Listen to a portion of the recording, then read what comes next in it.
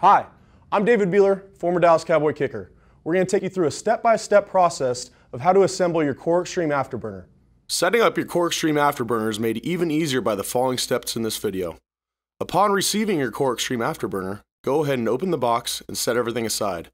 Everything you need is already in the box, even the tools. Once everything is out of its packaging, go ahead and lay the contents out so it's easy to grab. First step is assembling the foot guide.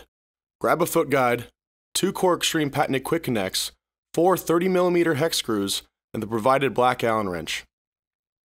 Use the Allen wrench and the screws to attach the quick connect to the foot guide. Screw both ends on the front side of the foot track. Make sure the openings for the resistance bands that we'll insert later in the quick connect are facing upward. Grab another quick connect and screw both ends on the back side of the foot guide. Continue with this process with the other foot guide. Next step is the hand guide. Putting this together is just the same as the foot guide. Use the black Allen wrench and the 30mm screws to connect the quick connect to the hand guide. Screw both ends on the front side of the hand guide. Grab another quick connect and screw both ends on the back side of the hand guide.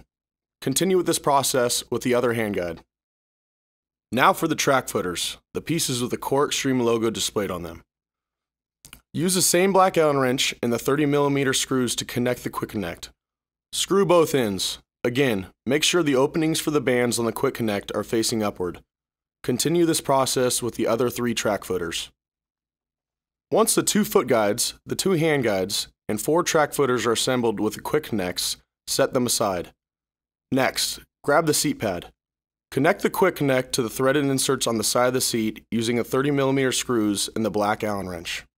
Continue with attaching the quick connect to all threaded inserts on the seat. Take the provided ringed aluminum pins and lock in all the track guides.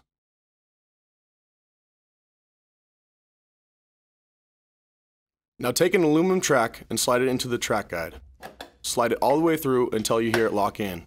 Use the provided brown Allen wrench and 15mm screws and gently screw in the aluminum track to the track guide on the seat. Continue this process with the other 3 aluminum tracks. Now grab your foot guide and slide those onto the aluminum tracks. Make sure the slanted side of the foot guide are facing toward the seat pad. On the other end, slide both hand guides on the other 2 aluminum tracks. Attach the track footers on all 4 aluminum tracks using the brown Allen wrench and the 15mm screws. Take the adjustable hand grips and simply attach them to the side of the seat pad using the aluminum pins. You can position these however you see fit and whatever is ideal for your particular workout. Now for the resistance bands. For general setup in this video, we're going to give you the standard way to set up your band resistance on the Afterburner. Of course, every band combination is customizable to whatever you desire with your workout. Go to CoreXtreme.com to find more information on the resistance bands. On the foot guide, start with dropping in 2 red bands to the outer openings of the quick connect and attach to the seat pad quick connect. Make sure to stretch the bands to easily drop into the openings. Drop in 2 gray bands to the quick connect outer opening behind the foot guide to the quick connect on the track footer. Use your foot for support behind the track footer to make the band easier to pull, as shown. Continue this process with the other foot guide using the same combination of bands.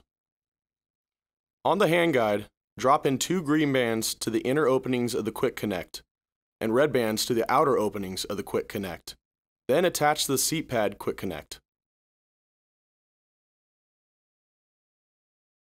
Continue this process with the other hand guide. Just as you did with the foot guide, drop in gray bands to the outer openings of the hand guide to the track footer. Attach the 2 foot support pieces to the foot guide by using 2 15mm screws and the black Allen wrench. Lastly, in the opening behind the foot support, slide in the foot straps and wrap them around. Your Afterburner is now ready to use. Remember, your Afterburner is completely customizable to your particular workout. For questions, workout suggestions, pro upgrades, service, warranty, and everything you need to know for your Afterburner, visit CoreXtreme.com and click on Afterburner or call customer service directly at 469-334-4700.